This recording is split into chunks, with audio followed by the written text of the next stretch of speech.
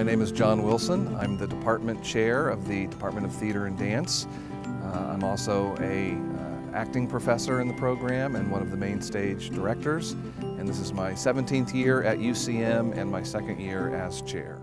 Well, The Actor as Fire and Cloud is an acting textbook that marries acting craft to a biblical worldview, which allows students to employ rich technique while also staying grounded in their faith.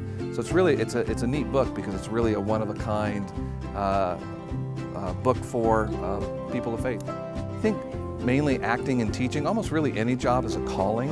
I think you end up being called to that.